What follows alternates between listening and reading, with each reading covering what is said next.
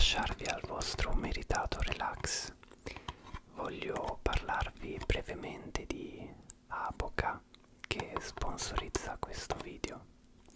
Per chi non conoscesse Aboca, si tratta di una healthcare company italiana che da oltre 40 anni si occupa della salute umana, andando a studiare e utilizzare le proprietà di alcune piante che coltiva in modo totalmente biologico. In particolare rimaniamo in ambito di relax perché parliamo di Sedivitax, un integratore alimentare che favorisce l'addormentamento. Aboca Sedivitax, Miglior Riposo, non è solamente l'acronimo di ASMR, non so se lo avete notato, ma Aboca Sedivitax, Miglior Riposo. Ma il miglior riposo è ciò che avremo andando a utilizzarlo. Questo perché all'interno di questa boccettina decisamente triggerosa troviamo queste capsule che contengono passiflora per favorire l'addormentamento, valeriana per una migliore qualità del sonno e melissa, che in azione combinata con passiflora e valeriana fa sì che durante la giornata si possa essere più tranquilli, rilassati e meno tesi. Questo perché Sedivitax può essere sì un ottimo alleato per l'addormentamento prendendone 2 o 3 capsule, ma è anche ottimo utilizzato la mattina prendendone una capsula per essere più rilassati durante l'intera giornata. Inoltre ormai è risaputo, e lo avrete notato sicuramente anche voi, che quando si è più rilassati durante il giorno si arriva alla sera più tranquilli e si riesce a prendere sonno con molta più facilità. Inoltre devo dire che ogni volta che questo botticino è aperto io sono circondato da un profumo veramente distensivo e piacevole. Vediamo se riuscite a sentirlo anche voi. Provo a mandarvene un po' virtualmente. Io vi invito a scoprire di più su Sedivitax cliccando sul link che trovate nella info box qui sotto. E ora, con la mia capsula di Sedivitax,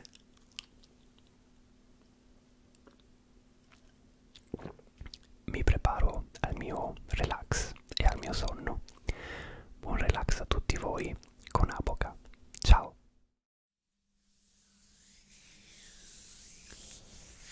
Ciao a tutti, dormiglioni.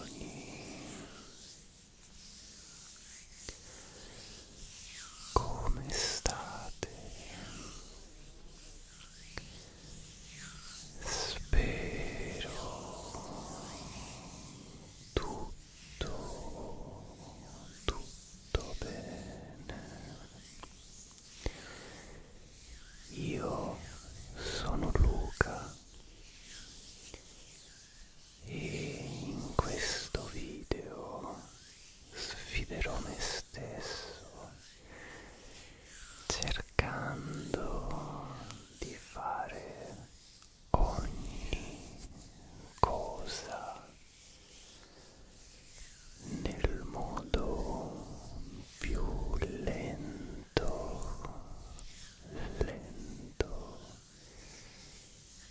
possibile, partendo dal whispering fino ai trigger, ovviamente. E se mi conoscete un po' sapete senza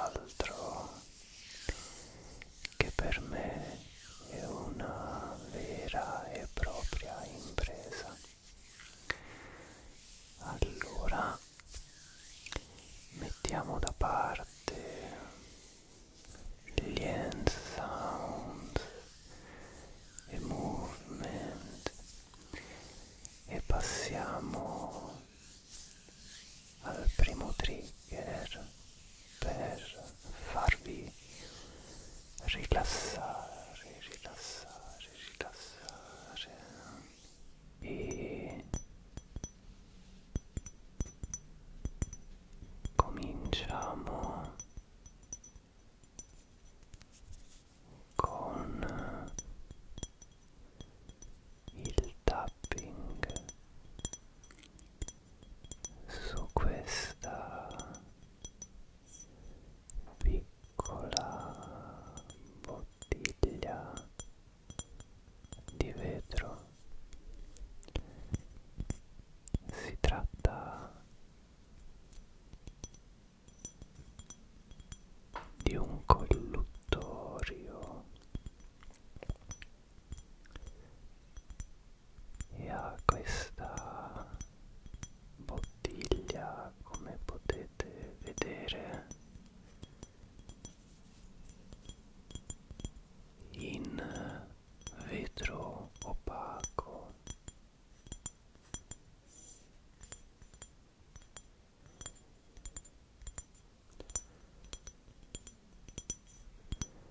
Ma a noi interessa poco, poco, poco, poco la lucidità o opacità della bottiglia, quanto il tapping fatto il più lento possibile, sempre tenendo conto ovviamente dei miei standard.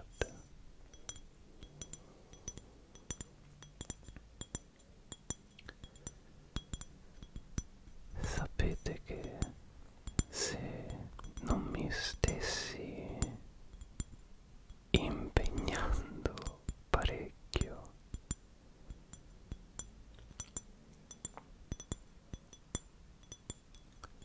per mantenere questa velocità, che magari per qualcuno è già anche fin troppo veloce, beh, io probabilmente lo starei facendo di mio a una velocità tale da farlo sembrare analogo al motore di un aereo al decollo. Quindi spero che possiate apprezzare questo mio tentativo di lentezza estrema.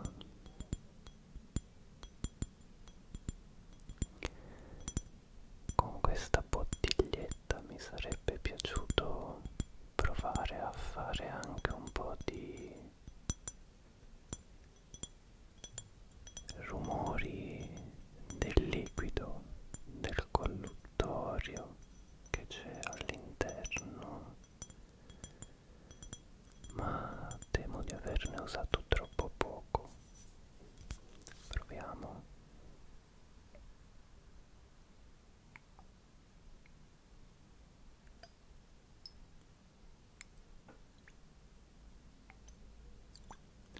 Forse qualcosina, appena appena si sente.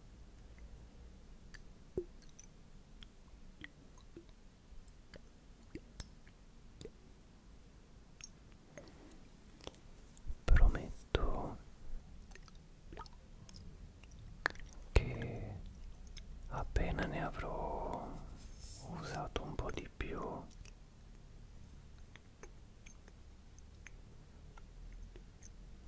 ci riproveremo.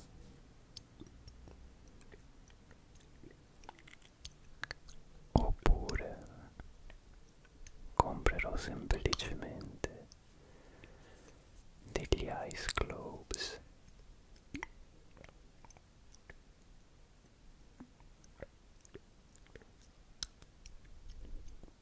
Però non è male, non è un suono lento, ma devo dire che non mi dispiace. Ok, ora passeremo al secondo tentativo di trigger super lento, e io vi invito, se ancora non lo avete fatto, a mettervi comodi, seduti o sdraiati sul letto, su una poltrona o ovunque siate comodi.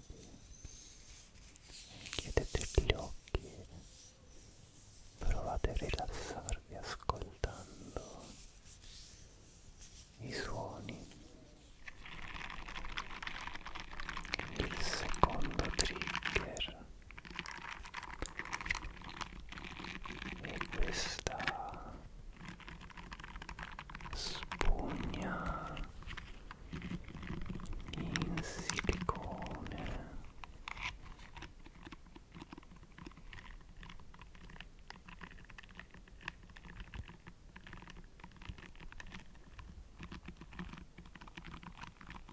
Anche qui non vi nego che la forza dell'abitudine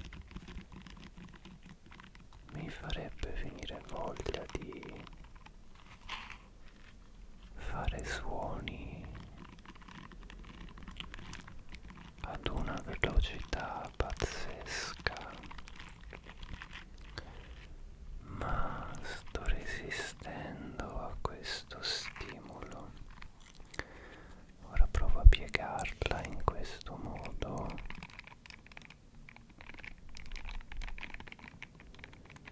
e a scorrerla piano piano.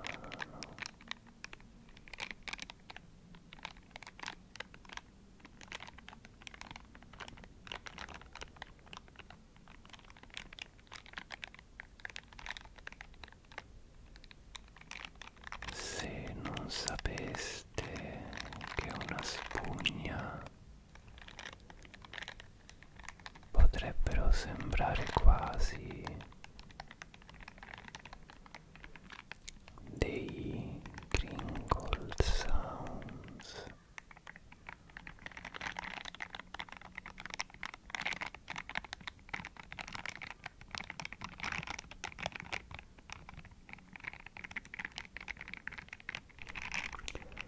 è innegabile per me che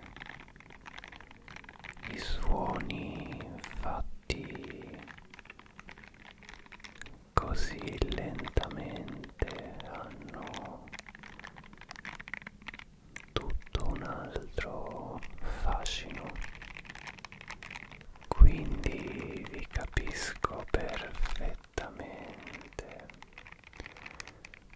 quando mi dite che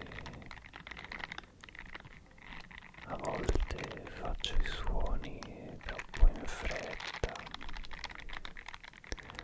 Ora vorrei anche provare a passarla sul microfono, non solo nella speranza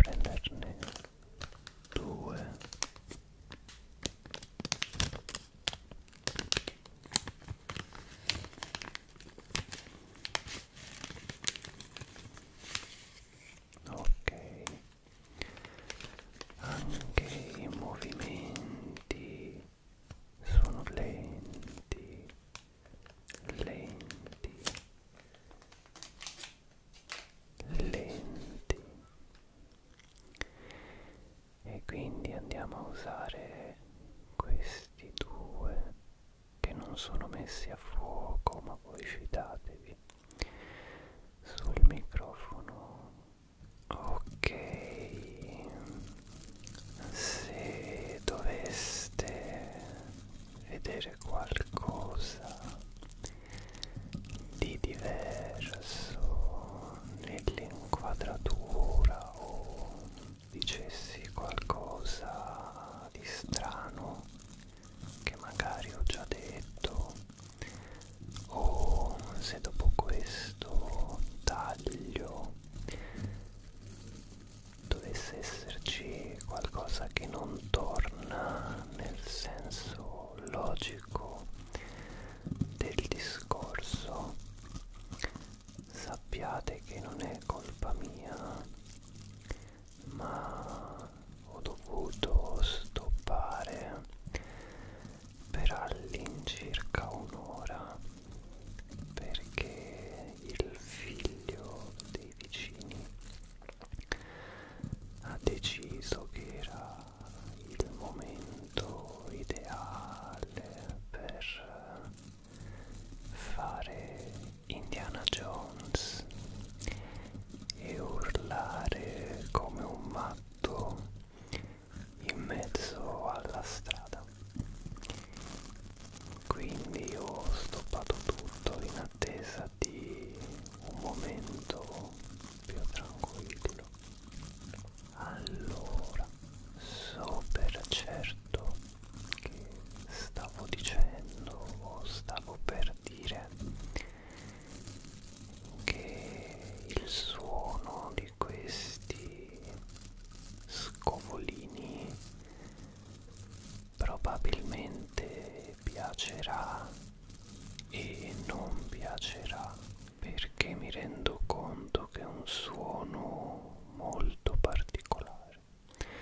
Vorrei provare a usarne due assieme in questo modo, così vediamo come esce il suono. Devo dire che finora ho usato poco sul canale questo trigger. Quando lo sento in cuffia mentre lo faccio, come ora, mi sembra sempre molto aggressivo come suono, ma poi quando lo sento mentre monto i video è quasi diverso, non so come sia possibile.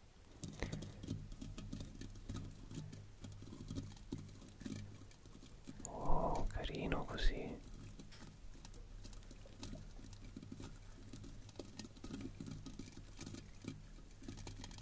Mi fa pensare all'acqua, a voi no? Però memoria per il Luca del futuro. Sto facendo ruotare lentamente questi scovolini sopra la superficie del microfono e mi piace veramente tanto.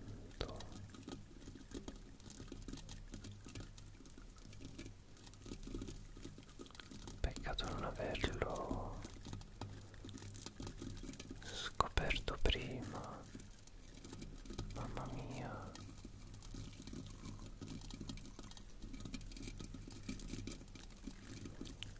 Mi piace un botto.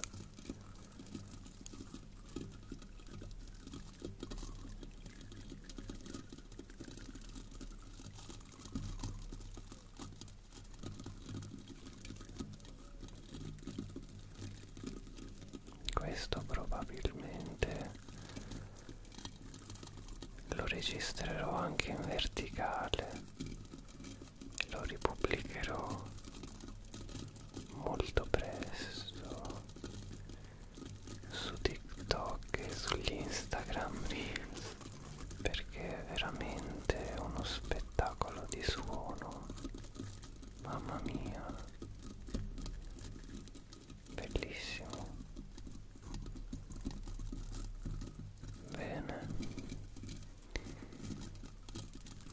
io spero di essere riuscito a superare la prova lentezza in questo video. Fatemi sapere da 1 a 10 come sono andato a lentezza.